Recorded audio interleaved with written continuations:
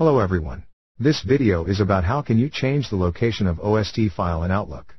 Microsoft's Outlook is among the top applications and multi-user software that companies, irrespective of size and nature, use for interacting via emails, managing tasks, calendaring, etc.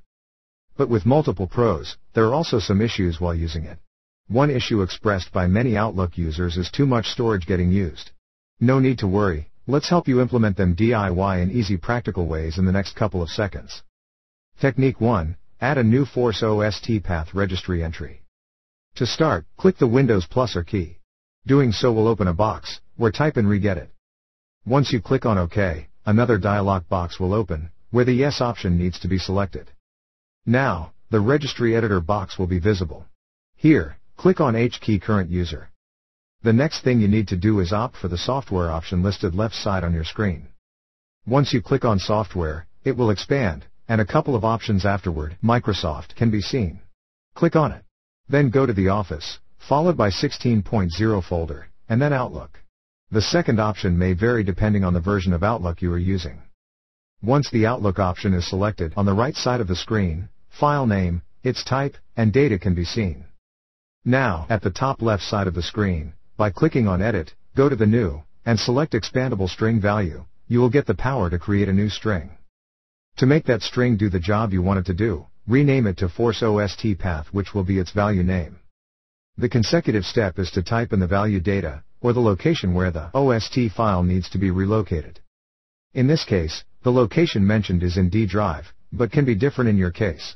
Just to make it easy and clear to understand, this location has been set. After entering the location, press OK, and open Outlook after closing the application to make the updated location active at the server. Technique 2. Rename the OST file.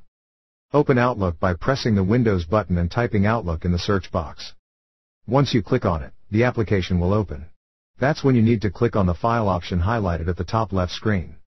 Now, you need to press Account Settings. Further, click on the Account Settings option. Doing that, a new window will get opened, where the Data Files tab needs to be selected. Now, let's go to the file location that needs to be renamed by clicking on Open File Location. Clicking on it, a new window gets opened, where the OST file's location becomes known. If you right-click on it and choose the last option, Properties, the type of file, size it is taking on disk and other details can be known.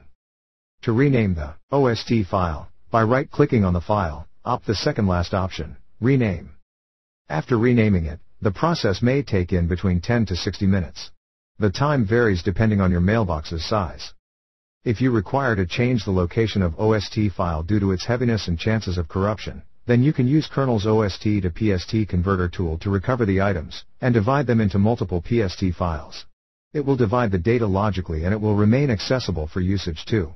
You can find out more feature of software by visiting given link on your screen. Thanks for watching. Have a great day ahead.